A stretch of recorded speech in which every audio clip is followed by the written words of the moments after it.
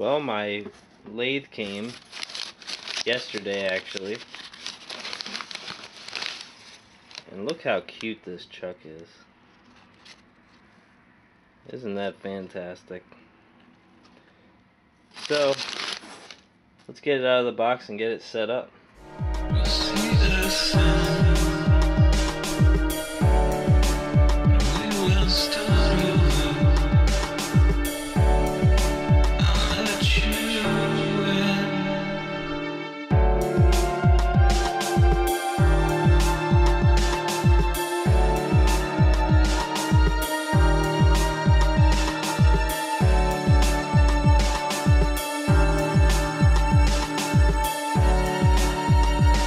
So let's have a look at the basics here. This is the 4500 model.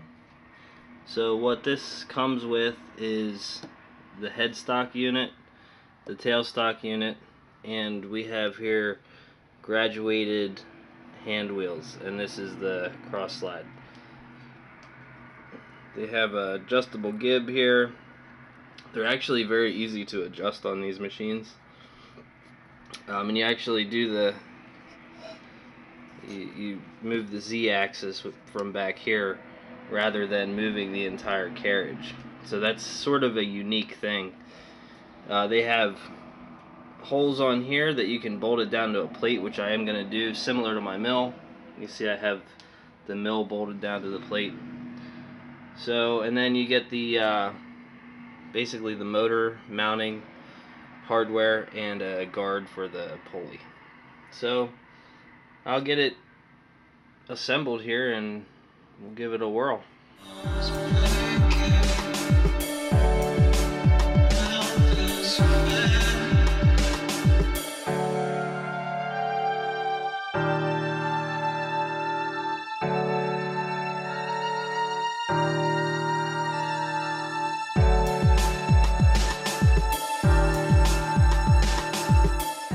I'm going to assemble the motor guard here to the motor and with the pulley, and previously there was a pulley on here, but you have to remove that first. And I actually learned that a good way to do this right the first time is to actually look at the instructions. So I'm trying to do that this time.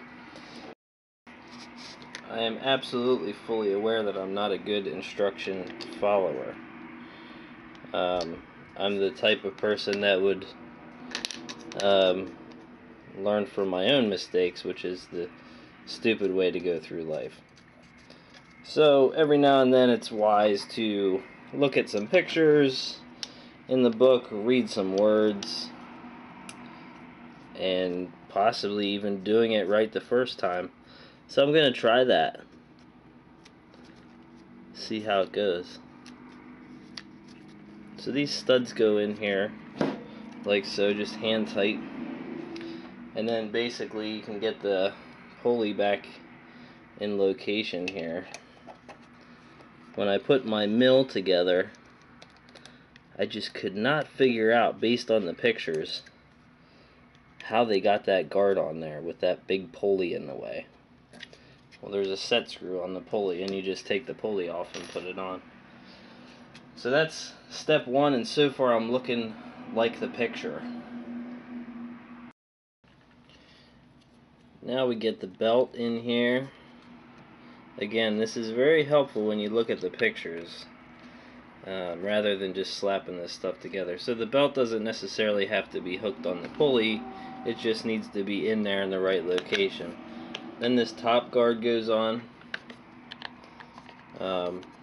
These screws will go in, and I kind of remember these being a little bit of a pain the last time because they're so darn long.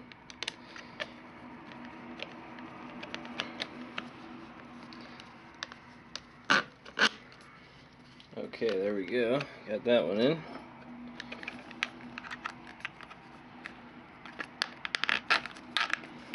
And then there's nuts that will go in the back, and they're actually in a like a hex pocket, so that helps.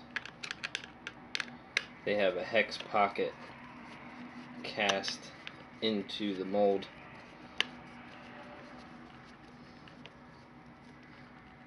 You really don't have to go super tight on this stuff. I mean, they actually have a caution in the book, if you read the book, that warns about over tightening on these small machines.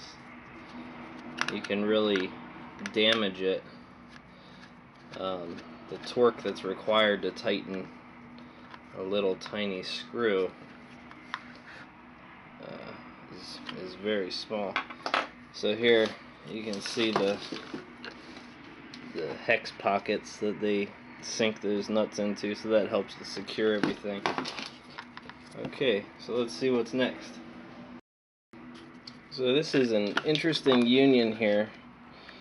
There's a little gap here, and then on the actual motor control unit, there's basically, these get forced in there, and essentially that's the only thing holding the control unit and the motor together.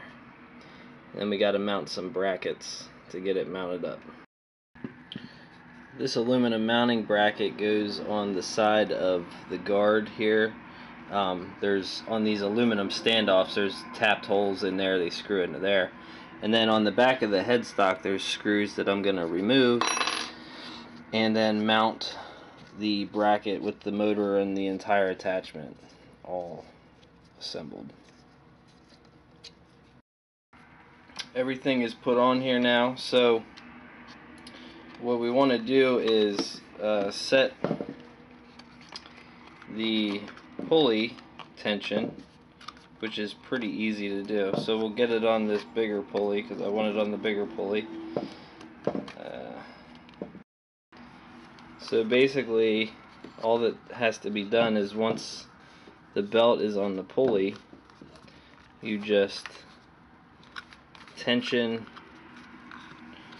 the motor back until the belt is, you know, basically as tensioned as you'd like it to be, and then tighten up these brackets, and then that controls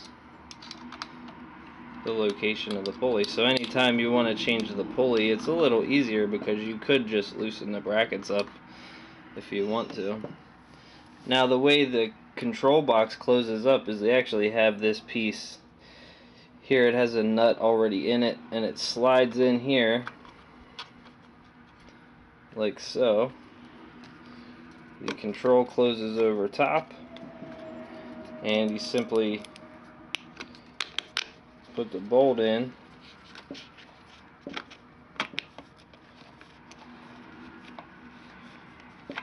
and once it finds the thread,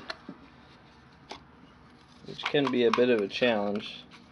I remember this was a little challenging on the mill, getting everything to line up. So there it is.